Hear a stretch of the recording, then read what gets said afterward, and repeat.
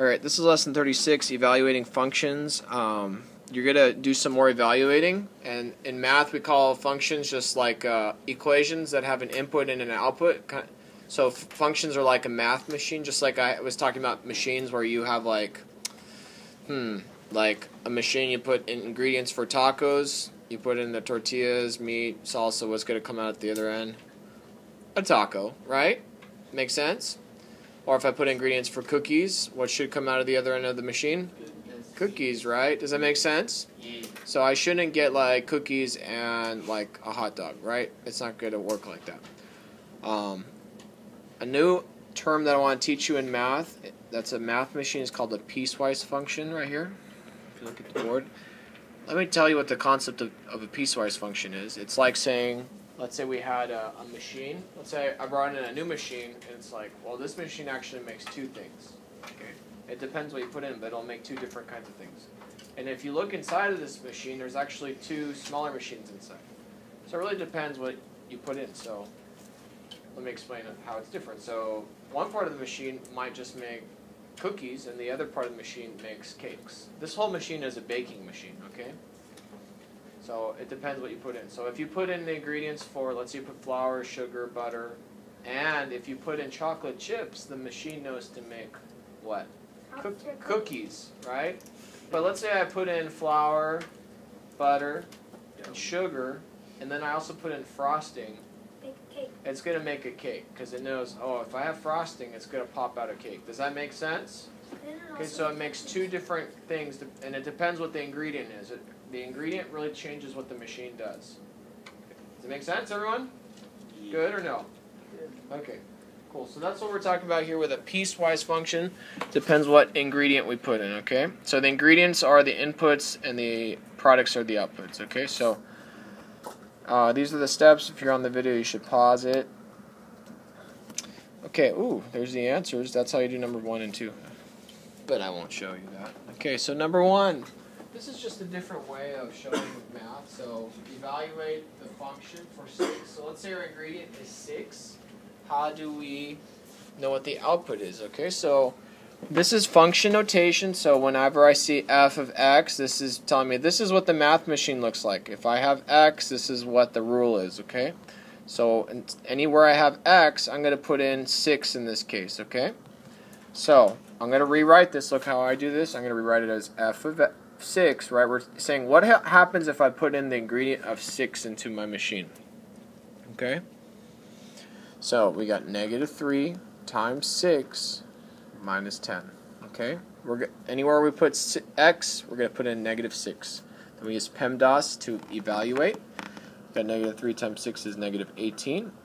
-18 minus 10. We're going to evaluate right now. -18 minus 10 is -28. So that means when I put the ingredient of 6 in, I get an answer of -28. That's the output. Does that make sense?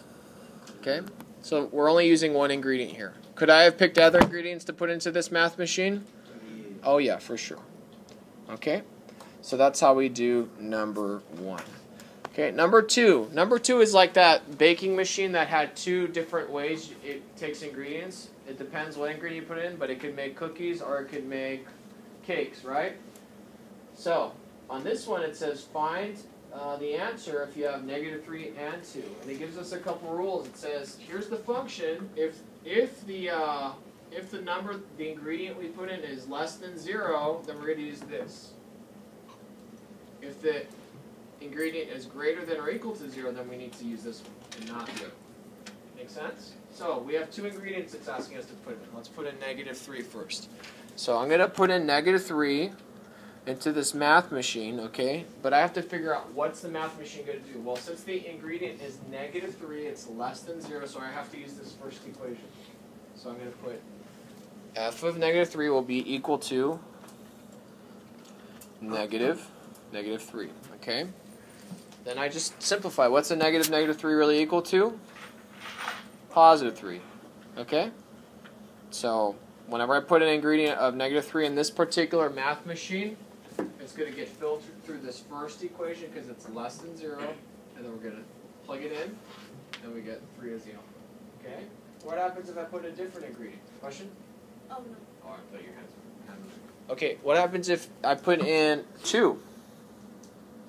Okay, if I put in 2, it's going to use the different output, which is x is greater than or equal to 0. So our ingredient is greater than 0, so I have to use this equation. So I'm going to write f of 2 is equal to 2, putting the ingredient 2 plus 1, and then I just solve, which is also 3. Different ingredients, but the same answer, right? Okay, that happens sometimes. All right, any questions on numbers 1 or 2? Okay, big idea, you put an ingredient in, what's the output? And after the math machine. Good? Can I get a thumbs up if you understand this, and thumbs down if you're not understanding, you need it re-explained? Good? Okay, cool. So let's have you talk to your neighbor. Let's have one talk to the 2s first about number 1, and then 2s will switch. 2s will talk about 2. Okay, ready, set, go. These together, number 3. Okay, number 3, it's, we got some words here, and it's a little confusing because I need to put a little line here, so give me a moment. I'm going to write a couple of things here, just to give you an idea. Okay, so this problem says evaluate f of a, so this is our math machine. Our function with an a instead of x, it's the same thing.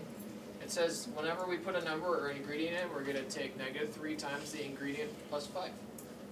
Okay, and then there's some new math words, we haven't really talked about them, but range is the output.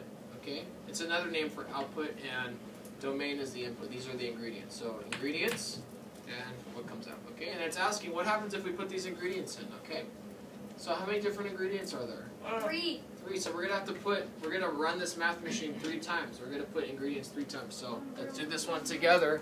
So let's pretend we're putting -3 as our ingredient. We're gonna, instead of putting a down, we're gonna put -3 into our math machine.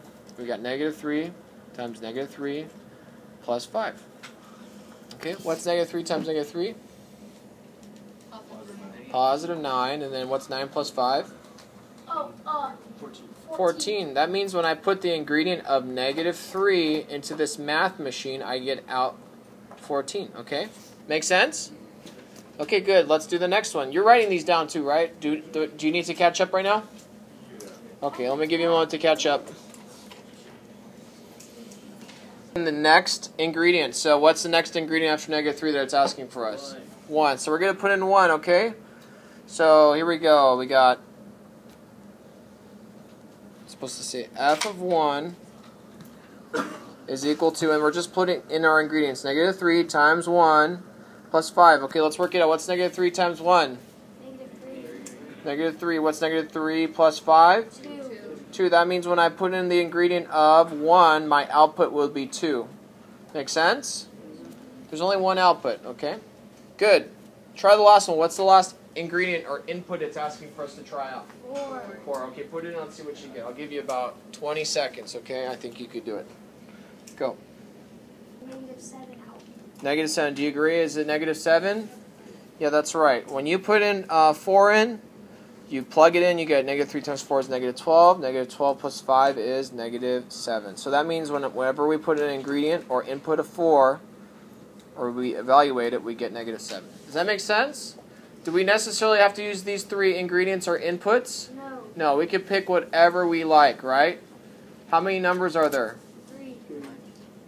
How many numbers are there in the whole universe? Oh, a lot. A lot. How many is a lot? What's the word for a lot?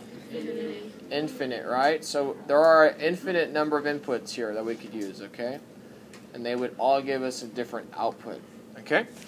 So that's how we do number 3. Now let's look at number 4. Number 4 is like number 2, except that it's going to give us, we got 3 ingredients. It's saying evaluate these 3, -2, -1, -1/10. Except that this machine is like that baking machine. It's got 2 different smaller machines, right? It's got the one for cookies and it's got the one for cake. Okay, it gives us some rules. It says if the ingredient is less than 0, we're going to use this one here. If the ingredient is greater than 0, we're going to use this one here. Okay, make sense? Yeah. All there? Okay, good. So let's put in -2, -1, and -1/10. I want you to tell me what the answers are. I think you could do this one by yourself, okay? Go. What do you notice when we put in -2, -1, and -0.1? What's going to be my answers on each of them? themselves, but positive are the opposite, right?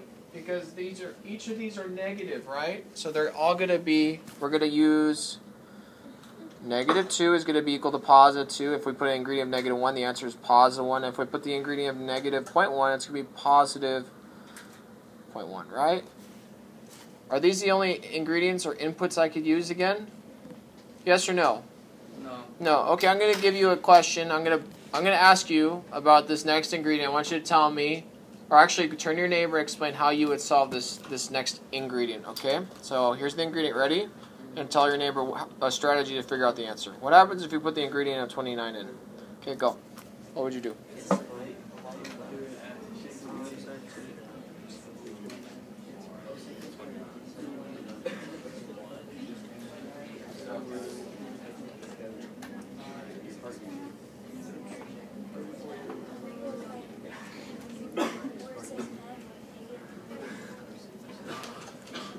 Okay, so what's the output? 3. 30 or 3? 30. Or negative 3? What do you think? 30. Why 30? Because it's 29 plus 1 is... Good. The ingredient is first what? Greater than 0. Good. It's greater than 0. So are we going to use this first equation here? Negative x? No, we need to use this different equation. X plus 1. And then, of course, what's the, Elena, how do we figure it out after that? 29 plus 1 is 30. Good. So 29 plus 1 is 30. So then, oh, what was that? Not 0. Why did I put that? It's supposed to have a 3 right here. There we go. 30, right? Because if we go 29 plus 1, it's 30, right? So this is called a piecewise function. It means that we have to check the ingredient first, figure out where it goes, and then we process it, okay? That's it, okay? So, we got some time ahead of us. So, you all saw the video yesterday. Do I care how fast you go? Does it matter how? Let me repeat myself. Let me conclude this lesson here.